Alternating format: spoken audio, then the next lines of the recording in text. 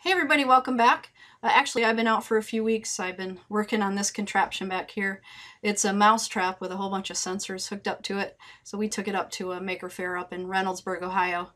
So I'll be doing a tutorial series on how to make all of that work. So if you're interested, I hope you'll stop back. But today we are going to be looking at the accelerometer on the Microbit. We're kind of working up to a tutorial to control the Tinker robot using a second microbit. So I thought we needed a little bit of background. So what we're going to do first here is go over to the Tinker website, and I'm just going to search for Excel, just the first few letters. And then if you go down to tutorials, you'll find Microbit Accelerometer Basics. And I'll also put a link in the description of the video. So if you go down here a little bit, the previous step is the Microbit Simple Hello World. You could certainly skip that if you can follow this one okay. If not, you could always go back and look at that. What you'll need is just a microbit and a cable, that's all. Just a cable to hook it into the computer. First thing we're going to do here is log into MakeCode for Microbit. So I'll click here, it'll open up a new window. And if you've never been in here before, it's just going to open up a brand new project, and we have a start and a forever block. So the first thing we're going to do is to put a LED into the start block. I always do this just to make sure that the microbit is working when I turn it on. So whatever you put into the start block is what's going to happen when you boot it up. So I'm going to go into basic and show icon. I'm going to drag it over and it fits right there in the start. And then you can hit the drop down and put whatever you want for the icon. Okay, next we'll come back here and we're going to detect movement in the forever block.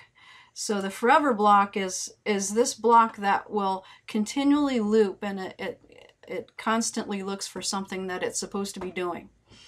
So what we want to do is to put this acceleration block in it. And our project is just simply to display the number that's returned from the accelerometer on the microbit.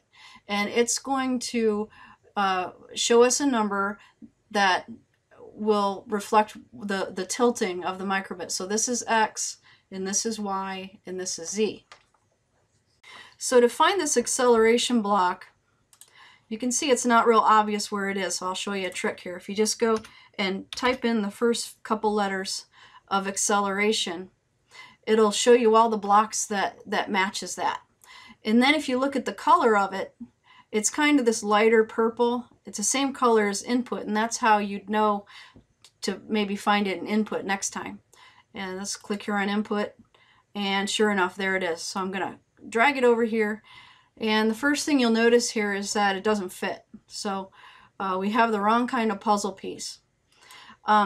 What we want to do is to show the number on the screen.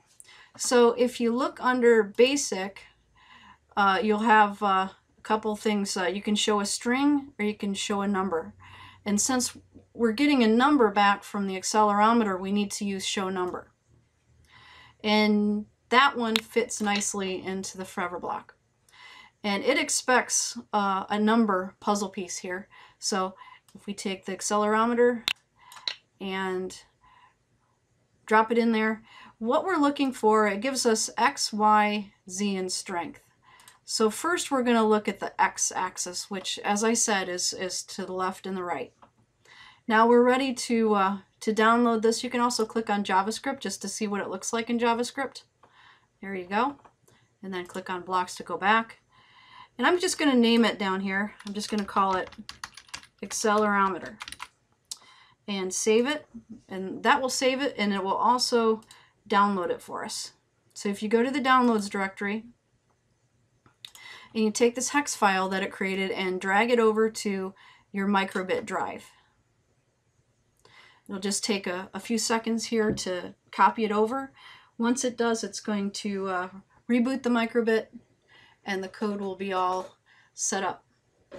Okay, so as I tilt it over to the left, it's going to have a negative number, -512. Center should be around 0, -80.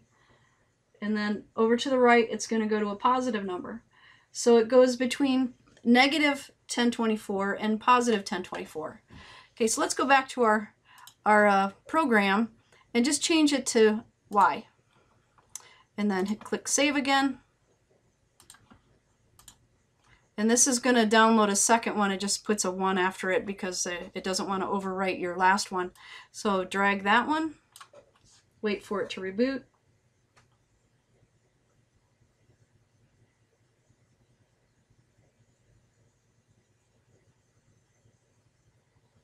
Okay, we're initially at negative 16. Tilt it this way, and we're going to go negative 544, I think. And this way. Positive 576. So as you can see, we go from negative 1024 to positive 1024 as we tilt it forward and back. Now lastly, let's just see what happens when we do the Z-axis. So I'm going to change it to Z, save it, go back, drag it over. Okay, so our initial reading here is negative 1008. See what happens as we move it up.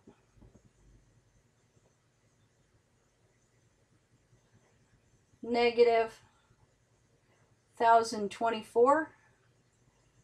Again, negative 928. So it goes up as we go up in space. Okay, so that was pretty simple. We learned how to program the microbit to show us what the accelerometer readings are. So we found out that they go from negative 1024 to positive 1024 in 3 different directions.